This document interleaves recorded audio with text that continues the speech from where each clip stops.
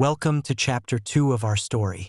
In this chapter, we find ourselves in a village bathed in the golden light of the setting sun. The air is filled with the rich scent of copal incense, curling upwards like whispers from the past. Xochitl, a young girl, kneels beside her grandmother, Abuela Elena, as they weave marigold petals into a vibrant tapestry for the altar. This is a time of preparation for the Day of the Dead, a festival that holds deep meaning for their family. Abuela Elena, with her silver hair shining like moonlight, shares stories of their ancestors, her voice soothing and wise. Join us as we delve into this chapter, exploring the bonds of family, the weight of legacy, and the courage to face one's fears. The sun hung low in the sky, casting a golden hue over the village. Xochitl knelt beside Abuela Elena, their fingers deftly weaving marigold petals into a vibrant tapestry for the altar. The air was thick with the scent of copal incense, curling upwards like the whispers of the ancestors they sought to honor.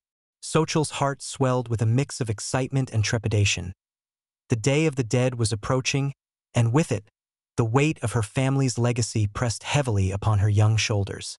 Abuela Elena, with her silver hair glinting like moonlight, shared stories of their ancestors, her voice a soothing balm against the chaos that had recently erupted in the village. Each petal, mi querida, is a bridge to the spirits. They guide us, protect us, and remind us of our roots, she said, her warm brown eyes sparkling with wisdom. Xochitl listened intently, absorbing every word, feeling the threads of her identity weaving tighter around her.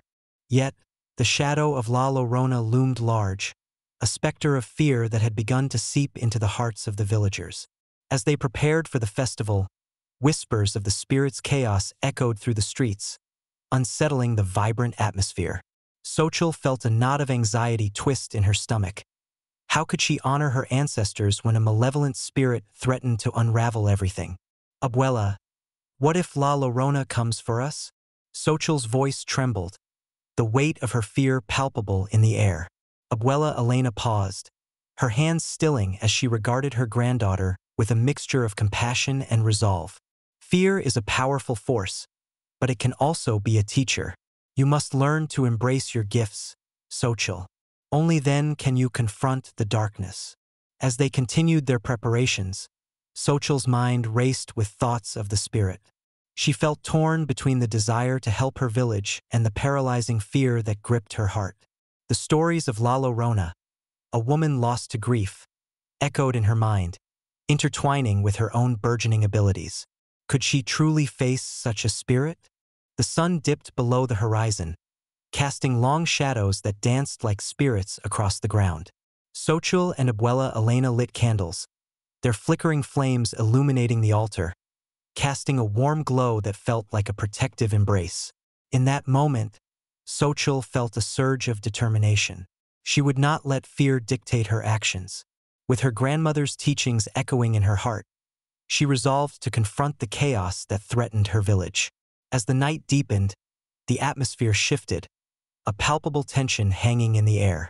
The villagers gathered, their laughter mingling with the distant sound of music, but Xochitl could sense the undercurrent of unease.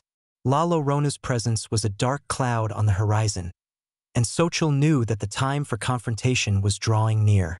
Empowered by Abuela Elena's wisdom, she felt the stirrings of courage within her, ready to face whatever lay ahead. The bond between grandmother and granddaughter deepened, a shared understanding of the weight they both carried. Together, they would honor the past and confront the shadows that threatened their future.